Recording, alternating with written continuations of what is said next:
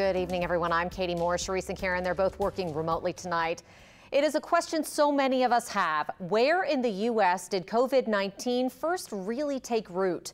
That sort of information will eventually lead to a vaccine. Danny Monteverde has a look at what one expert at Tulane says scientists need in order to get that answer and some of the clues that they look for. We don't often think of scientists as detectives, but that's what some are. Disease detectives. And there is a lot of gumshoe work happening right now.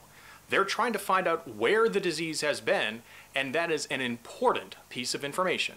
We need to trace the spread of this virus in the human population to know where it might be going in the future, how efficiently it passes from person to person, what kind of situations are we seeing the virus being transmitted in. Early research has led some scientists to ask if New York City is where COVID-19 really took root in the United States. But that research is still far from over, and it's too soon to say anything one way or the other. At the same time, there have been some samples from people in New Orleans that appears to show a link back to New York City. The analysis so far is not very well refined. So we need to get more sequences, more data, to figure out exactly how this virus has been spreading around the country.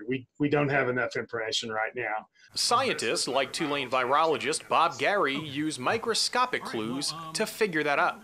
Just like we have fingerprints, a coronavirus has minor mutations that make it unique. That's nothing unusual and nothing to really be concerned about in particular. Think about snow. On the ground, it all looks the same, but under a microscope, you see those intricate patterns that make it unique.